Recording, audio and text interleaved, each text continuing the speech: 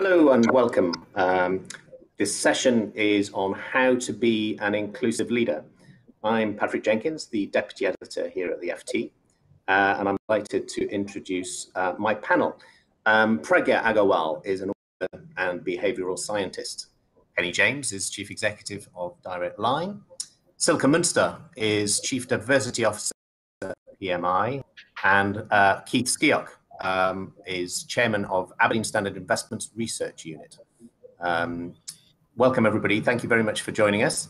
And I suppose this is the kind of the big question, really, at the heart of the advancement of women, but also other diverse groups into senior positions in business.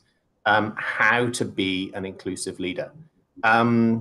Pragya, this is the kind of stuff that you've written about extensively.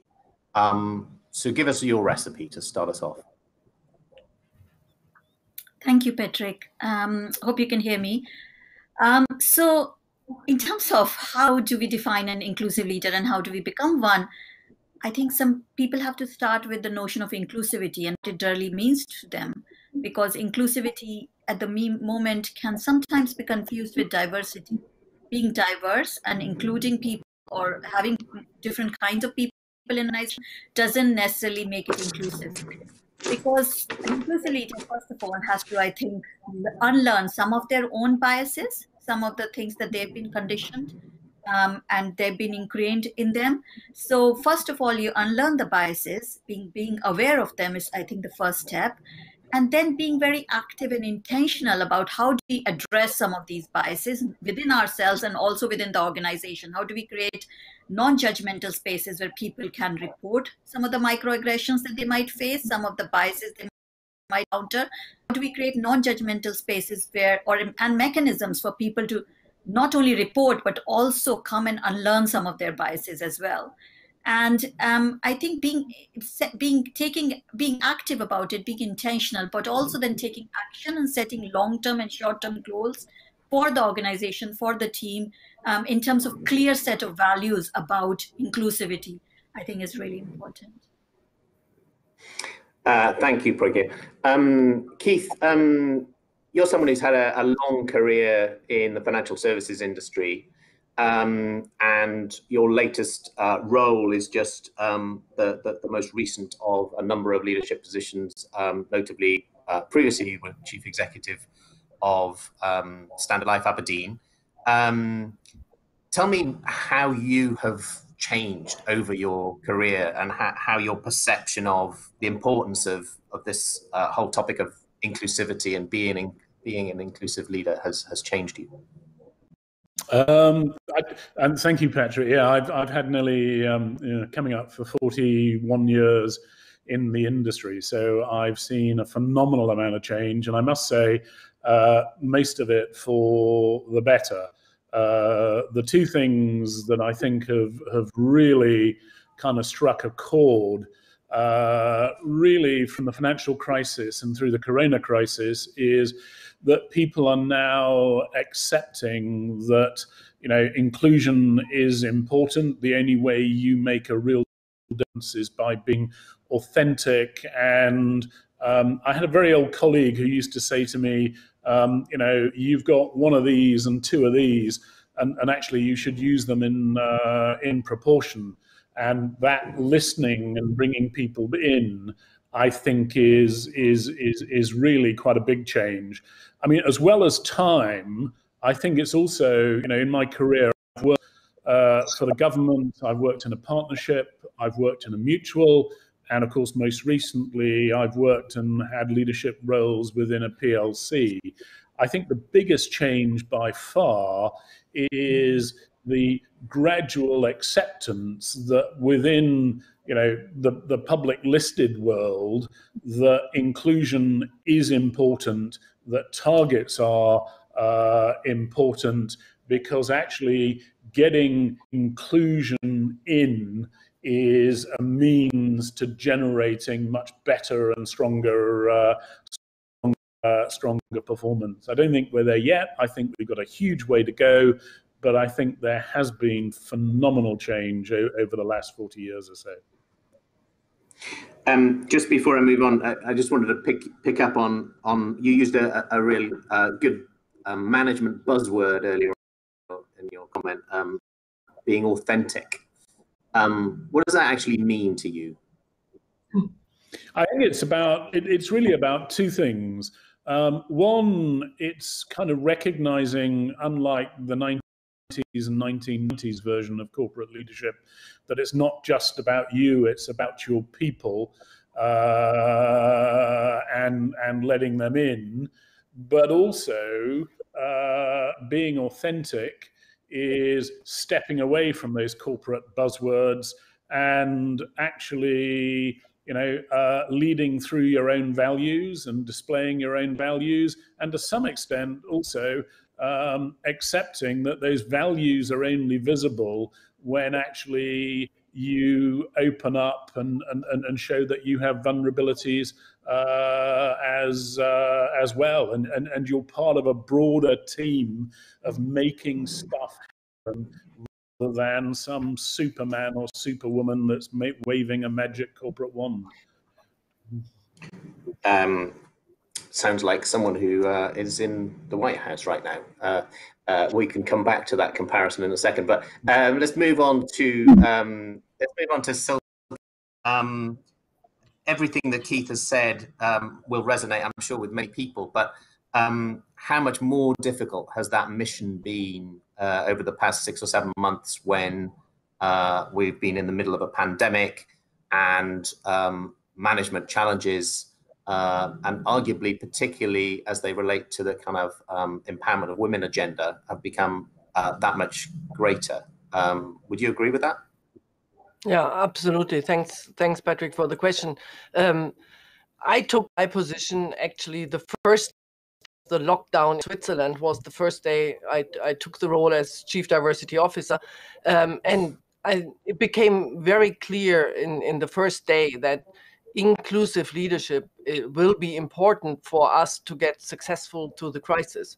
So one of the first jobs which I did was communicating to managers of all different levels that it will be really important to be an inclusive leader and to step up to this challenge during the crisis and to talk to their teams frequently and personally. And I have to say, very positively received, and the results we got, we did 2 surveys with employees and we got very positive feedback. So managers actually did so.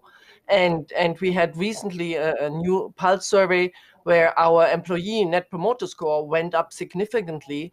And I think this is because managers really took the challenge and were as intentionally inclusive. And I think very important here was also that they are authentic to that extent that they are not only doing a tick the box exercise, but they were asked to ask people for their personal situation, and especially parents, not only mothers, but also fathers, for their personal situation and their schedules and their availability to make sure that people are not burdened too much and that they can manage homeschooling and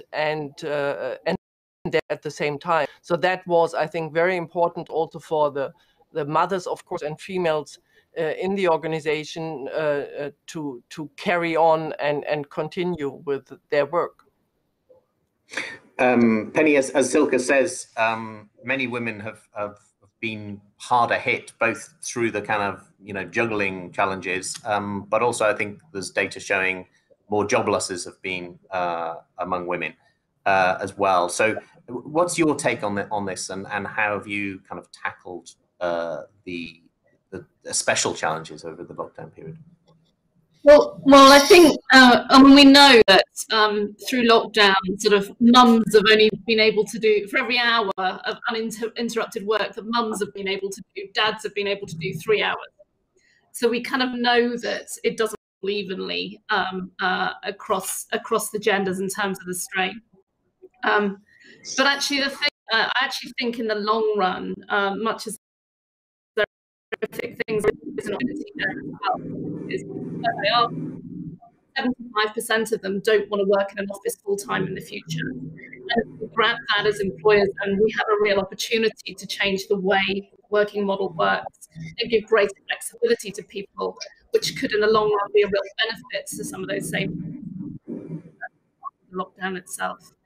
I think in terms, just to pick up on Silke's points, there's also been a real shift in emphasis through lockdown. So one of the key things has been communication, and kind of Bruce and Silke points together.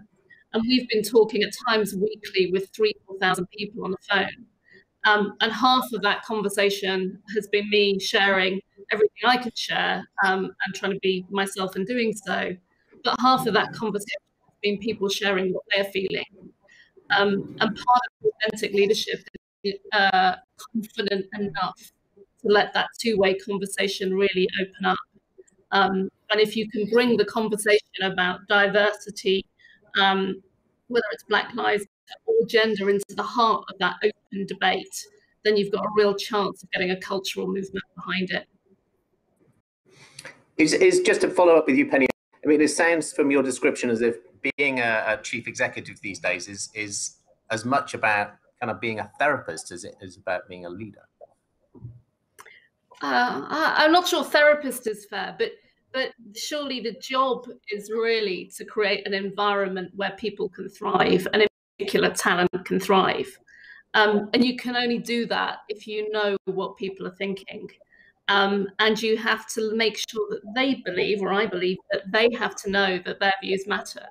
As much as mine do. Sadly, I wasn't blessed with having all the answers in the world, so I need people around me who I think can help create the right answers. Very good. Pragya, could I come back to you, because I know you've written in your book, Sway, I think, about the kind of the way in which workplace cultures can break down into in-groups and out-groups. And I just wondered, talking here in the context of the coronavirus pandemic and the working practices that have followed it, and the norm of now video calls being the way that we interact, but also in some cases, small groups of people being in the office. I wonder whether you feel there's a real risk here. I'm speaking to you from the FT office today, but I'm among only 24 people here. Everybody else, several hundred people, are working from home. Is there a risk that you get an in-group who are in the office and making all the big decisions, and an out-group who is everybody else who is kind of connected but not? That is an interesting question, because, as you say, we all have this instinct to have in-groups and out-groups, and I think workplace culture sometimes develops in a way that cliques are formed, and there are certain people who, because of confirmation bias, fall back into these kind of groups where they associate with people who are more like them, or who think like them and talk like them, and then that can create a real feeling of othering or lack of belonging for some people who fall out group. I think it's an interesting question about how the virtual working would change that, because on one hand, I feel like workplaces are becoming maybe more inclusive and everybody's on a par, because everybody's working from home now and everybody's connected through virtual environment, especially during lockdown. And even though our content different, and our workplace environment at home is different, and our lack of accessibility and our emotional and mental load and childcare and all that is different, I think it prevents those kind of in-group, out-group mentalities that can develop in workplace, and how certain people can feel othered. I think as we are moving towards some people being in the office and some people being at home, there is a risk that can happen, that people who are in the workplace might be more influential, or might be more involved in and engaged in what's happening in the workplace, or they might be more up to the recent news. So I think it's really up to the workplaces to make sure that this kind of difference doesn't happen. These kind of group mentality doesn't get reinforced and forged by these divisions, that people who are working in the office are seen to be more. It's not just that they're engaged, they might be perceived to be more engaged, or might perceive to be more active or proactive or more serious about their careers. And people who work from home might be seen to be less serious because they have other childcare or other caring responsibilities or other health issues. So I think it's really up to the leaders, and it's about the workplaces to make sure that these things are not happening, that there is equity amongst everybody, even if they are not in the office, certainly. Okay, thank you. Can I just quickly come back to Penny with that thought, and how, just briefly, if you could, how you've dealt with that, if you perceive it as a risk, if you like, this kind of, you know, home office split. I think we're at a really interesting point. I mean, through lockdown, most of us have been at home, other than people who are literally mending cars. Everybody has been working from home, and it's been actually, I think, a real leveler, and it's actually led to more collaboration. People have found themselves mixing groups in a much less hierarchical way. So there have been, curiously and unexpectedly, perhaps some real benefits. I think we're really thoughtful about, as we come back into the office, especially as we're starting to look at a much more flexible and mixed basis of working, about the fact that people will need touch points together over time physically to keep that sort of sense of inclusivity going. And we're also very thoughtful about how you chair mixed media meetings. So certainly not having all the senior people in one place at one time, but also how, when you're on a video call like this, you can make sure that you're including people in the room evenly with those who are on media. The answers yet, but we need to bank the positives from the experience we've been through and make sure we kind of roll those into the future. Yeah, very good point. Keith, can I pick up on something that you mentioned earlier, which is the kind of authenticity point, and how actions are more important than words. If you have to think back over your career, or perhaps recent or long time ago, I don't know, but just pick out an instance for us of, you know, an action that you took that was really important from an inclusivity point of view.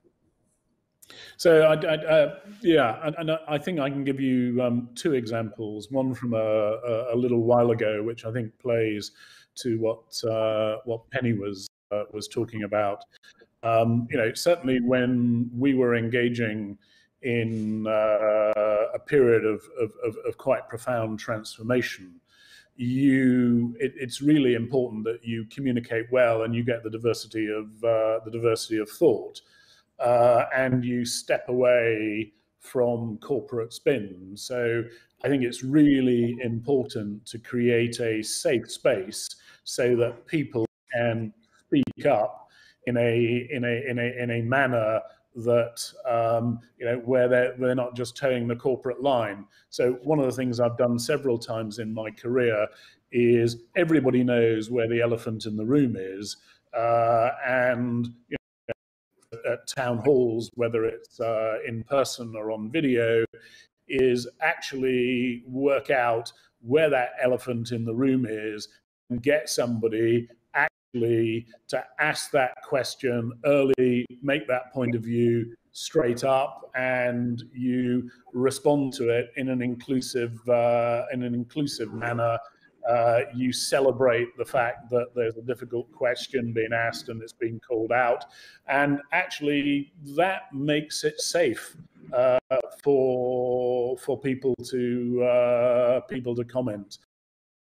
During the coronavirus, you know, with so much uncertainty and people concerned about where information was coming from, I think we did two things. One, we attempted in a pretty open and transparent manner to provide a golden thread of information and communication where people could rely on what we were saying, and we were taking best practice from around the world as opposed to just listening to either the UK government or the Scottish government. And then we used technology to run pulse surveys and allowed anonymous question and comment coming in with those pulse surveys, celebrated then where somebody was raising an issue and taking action and being, you know, able to sort that out. Whether that was just safely to take a chair from the office to home, or to provide money for cabling around the laptop. Those small things kind of made a difference. And what it did do is it empowered and it made inclusive teams to take that action and flow it up, so we could get stuff we could get stuff done. And actually, you know, the proof of the pudding's in the eating on some of this stuff. And our pulse surveys, we went from pretty low engagement scores to net promoter scores. We're in the 80s. So and actually, you can just see that people want to contribute, and where they can, they will. So it's about opening those doors, opening those conduits. Sounds a bit like motherhood and apple pie, but at the end of the day, there are hard actions which benefit somebody. And one of the things that I think has been quite important to me, and I've learned over the last really year, and it's been accelerated by the coronavirus, something again that Penny and I think Silke alluded to, actually understanding the problems faced by families is incredibly important to the corporate world. If we're going to rebuild trust, we need to rebuild trust with the next generation. And that actually means that, as well as those people that work for us or partners that work for us, the kids have to see something being done for them. Yeah, quite. Sorry, Penny, you wanted to come in. Yeah, I was just going to build on that point about trust, and perhaps give an example here, because this is not always a comfortable game. So we have, over the course of lockdown, actually sort of post the Black Lives Matter protests, done a full diversity survey and got something like 6,500 of our 10,000 people responding. So a strong response rate. But the big thing in there, whilst lots and lots of our people have a great experience, and generally actually our women responded really strongly, our Black colleagues and our Sikh colleagues did not share that experience. And the challenging thing, I think, and the action around it, is we have shared all of those results with all of our people, the good and the bad, and some of the examples that bring that to life. And we've talked about them with our board, we've talked about them with our senior management teams, we've talked about it on our all-colleague calls, we've talked about it at our ExCo, and we've explained what our action plans are. And the real thing here is about trust, that people believe that they'll be heard and believe that it makes a difference. So anything you can do tangibly in that space to keep building on that trust and include them in designing answers. Most people in this world want a fair world for everybody. It's about empowering them to get there, and building that trust. Yeah, Silke, have you got any insights to offer in this area? I can only agree. Trust is super important, and the same is true for what you discussed earlier about remote work. And I think it is there also super important that we have senior management as role models, and that, to the point, I think it's not senior management who's sitting in the office and all the others are working from home, but that you have senior managers also working from home, and this has worked quite well here. But and we have another rule actually which is important. Going forward, we will have a hybrid model as well, which we announced, where you have maximum flexibility for employees to choose where they want to work from.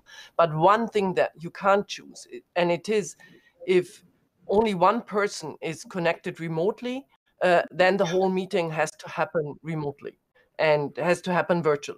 So it's not going to happen that you have two people sitting in a room and three people connected, because then very soon we will have this in and out group, and the ones being in the office are privileged, so to speak, and the ones who are working remotely will want to come back to have the same privilege. So I think that was a very important rule for us, and that's something where people don't have a choice. That's a really important example. Just before we carry on, I just want to remind our viewers that they are free to pose questions to the panel. Just submit them, and I will pick a few to pose, and we'll do that in the next few minutes. Can I stay with you, Silke, because I wanted to ask your view on the topic of performance, because we've talked in very uplifting terms about, you know, doing the right thing and improving the lot of staff and so on. But how does this link through to performance? Yeah, whether we're talking about profit, share price, or what metric we're going to use. Yeah, I think it's if you want to really embed inclusive leadership and make sure that managers adopt inclusive behavior, I think it's always important that we communicate the business case behind again and again. And we know that employees who feel a strong sense of belonging show 56% higher job performance. And therefore, inclusive leadership is not a nice to have, but it's a business imperative. And in order to be successful, we need this, and especially in times of crisis or like PMI going through a dramatic transformation, we need inclusive leadership at all levels, and actually also we need this to be reflected in the KPIs for managers. In order to make this change sustainable, they need to be measured against their leadership style and the inclusivity they bring to their teams. Pragya, does your analysis of behavioral science from that aspect support this view that it's actually not only a nice to have, but a must have from a kind of corporate performance point of view?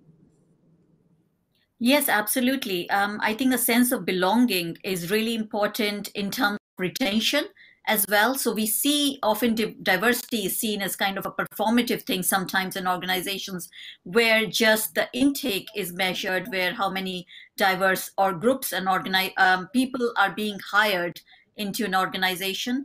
But how the leadership can move those people up to a higher level, through the ranks, and actually retain them is often becomes an issue. And that can happen only if the workplace culture is where everybody feels a sense of belonging, where the people are happy. It also affects people mental health. And I think we're talking so much about workplace mental health and workplace well-being, that I think it's a really, really crucial element of it, about a sense of belonging. And so inclusive leadership is also about how to encourage people to move up the ranks, to include them, not just in kind of decision making, but also about their sense of promotion as well, having clear, transparent indicators and guidelines for promotion, so that they know how they can move up. And so they not only just have a seat at the table, but they can have a voice at this table as well, so to speak.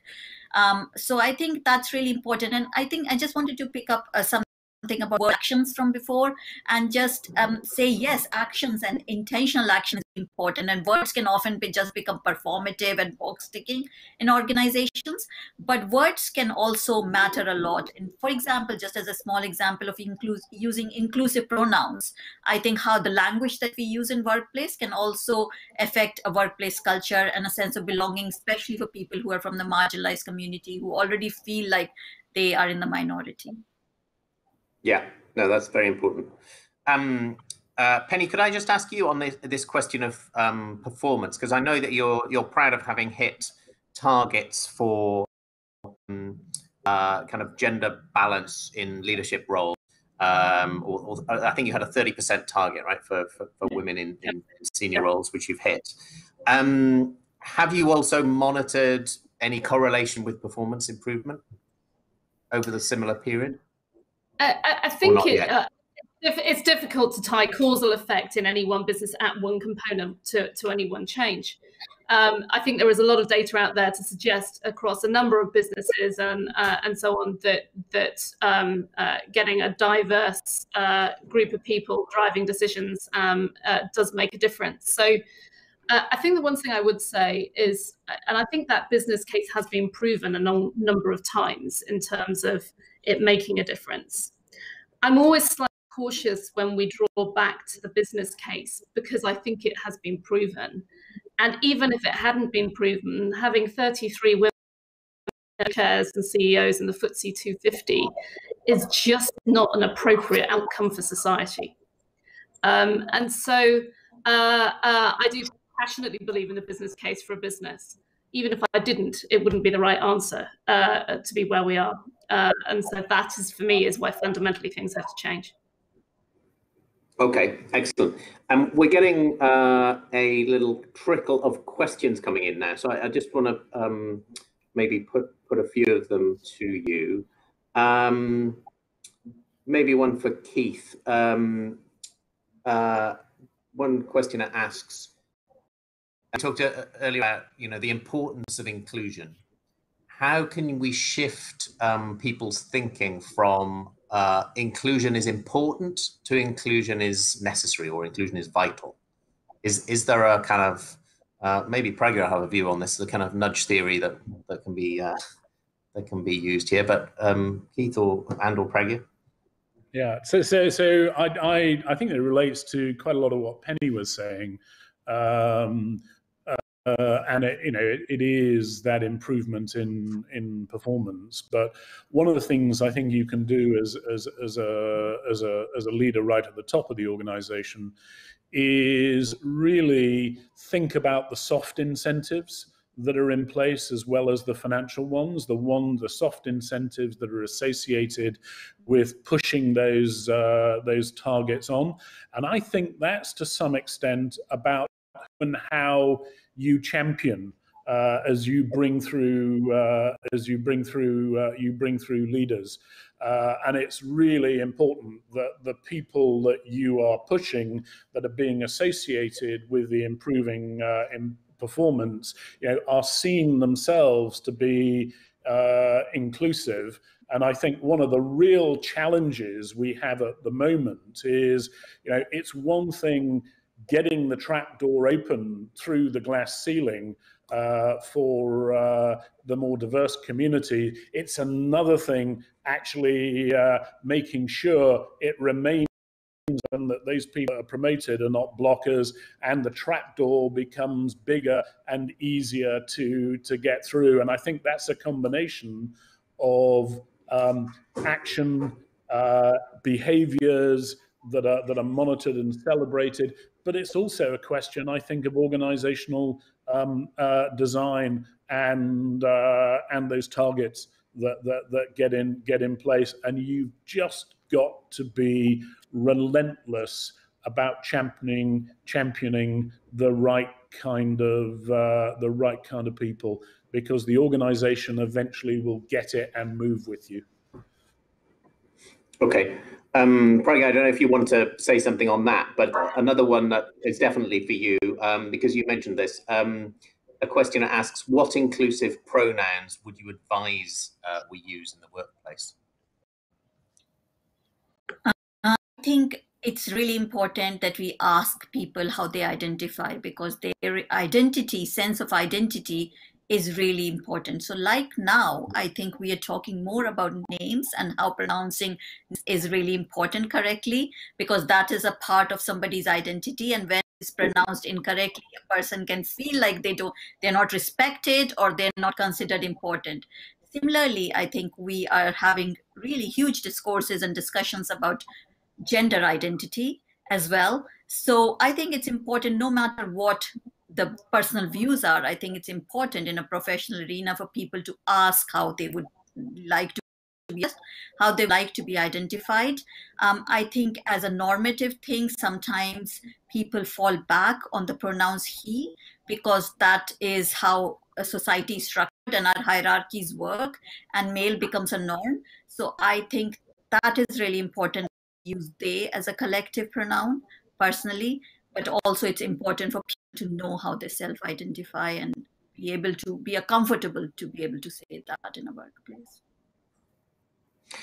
Excellent. Silke, one maybe for you.